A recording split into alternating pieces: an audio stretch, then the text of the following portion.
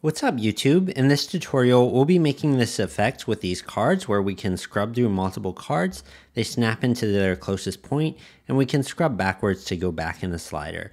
This slide is connected to our text slide and we can control it with the arrows or however we'd like. So let's get started. I'm going to head over to Webflow. Inside the container, I'm going to add a div, and let's give this the class of slider wrap. Inside that div, we'll have another with the class of slider left, and we're going to give this a width of 50% of its parent. Inside the slider wrap, we'll have one more div with the class of slider right, and for this one, it'll have a width of 40%. Now, we need these two to be side by side, so we'll select the wrap and apply flex, align to stretch, justify left, and allow wrapping for mobile. So inside the left div, we can have a collection list, and we'll pull it from the skills collection, and we're going to be using the swiper library for this. So if we click on the Get Started tab, you'll see first we need to import the library. So this is the JavaScript and CSS for it. I'll head over to Webflow, and in the page settings closing body tag, I'll add it above my code sandbox file and save it there. And if we scroll down a little further, this is the layout it wants. So we have a div of swiper, a child of swiper wrapper, and children with swiper slide class. So inside Webflow, our outer wrapper here gets the class of swiper. Our inner list element here gets the class of swiper wrapper. And then the items get the class of swiper slide. So once we have that set up, we can add some paragraph text inside our slide. And I'm just going to set this to say something like, let's go ahead and set it to say our skill set. And let's give it the class of slider sub for subheading. We'll add some more text and pull it from the title field. Give it the class of slider heading. And one more block of text, and we'll pull this from the description field and give it the class of slider P for paragraph. Now we can just copy this entire swiper and paste it inside the slider right.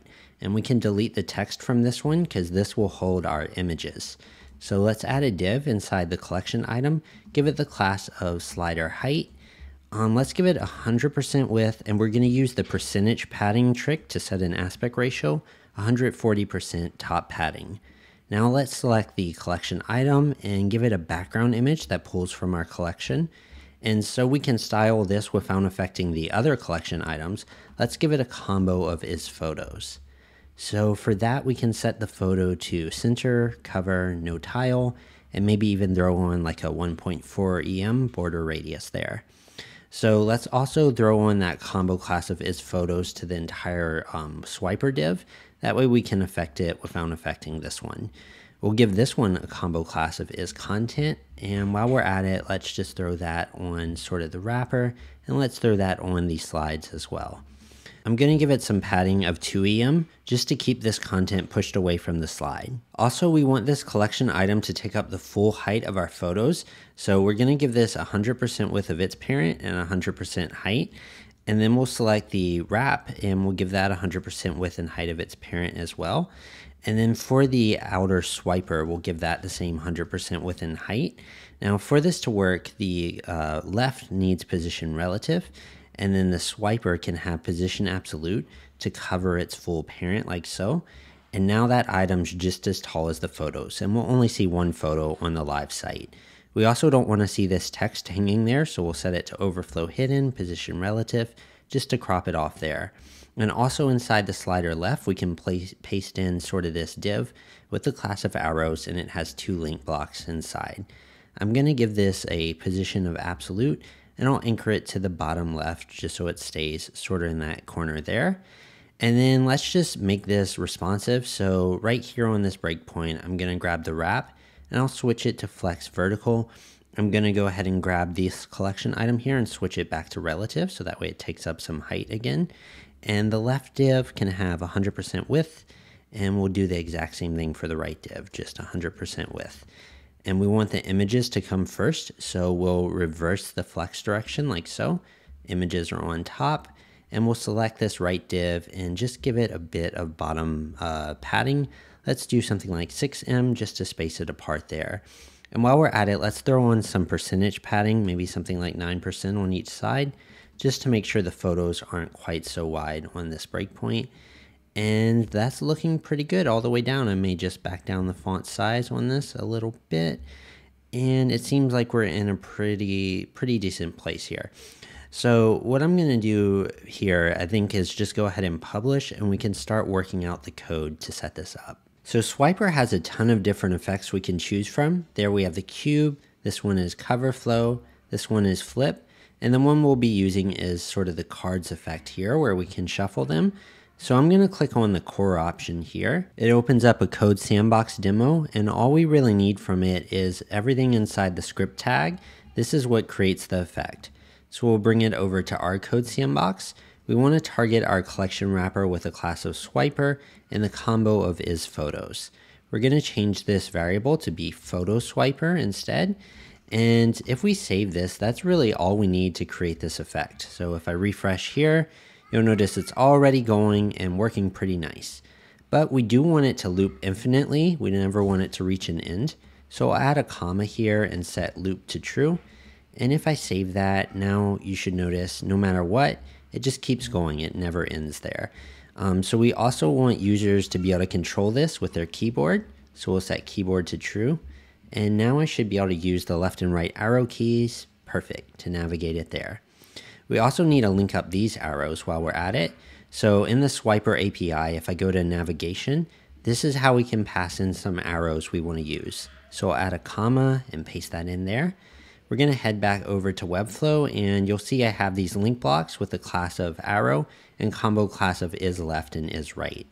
So we'll just basically run this here. Our next arrow will be the one with isRight, and our previous arrow will be the one with isLeft. And if we save that and refresh here, now we can use the arrows, and that's working great. So now let's set up the slider for our text content here. I'm basically just going to copy this one and create another one and call this one content swiper. And we'll change it to target the combo class of isContent. Now we're not going to link our content slider to the navigation or keyboard, but we do need to change our effect type. So we'll head over to the Swiper API, and we're going to select the fade effect, and I'm just going to copy this setting here, and let's go ahead and run it here. So we're going to replace the cards effect right there. And now if we refresh here, what we should notice is I can click and drag here, and it's slowly crossfading between the two things of text. But changing this slider isn't changing this one quite yet. And also the slow crossfade feels a little bit weird with the text. So what we can do is pass in a setting, follow finger, and we'll set that to false. So with follow finger false, if we refresh here, now it won't really follow us while we're dragging. We can just swipe to change it. So this one can follow our finger, that's perfectly fine, but this one will just keep at a steady swipe. Now let's just connect the two. So we'll head over to Code Sandbox, and outside of our sliders, we can connect one slider to another. In this case, we're going to grab our photo swiper here, and we're going to set it to control our content swiper right here. And if we save that, we should notice now, if I slide this, it's changing the text like so. I can go forward or back. And even if I use the arrow keys or use the arrows down here, they're controlling this slider, which is controlling the text. Now, if I change the text slider, it's not changing the images. So to fix that, we're just going to copy this line down here. And let's grab our content swiper, and we're going to set that one to control our photo swiper. So that way we can save that. And now you'll notice if I refresh here, changing this one changes the photo one, and these are all linked up and good to go. And the great thing about this is we've set up it responsively, so it works great on mobile. These are connected to each other and changing it out. So I hope you've enjoyed this tutorial, and I'll catch you in the next one.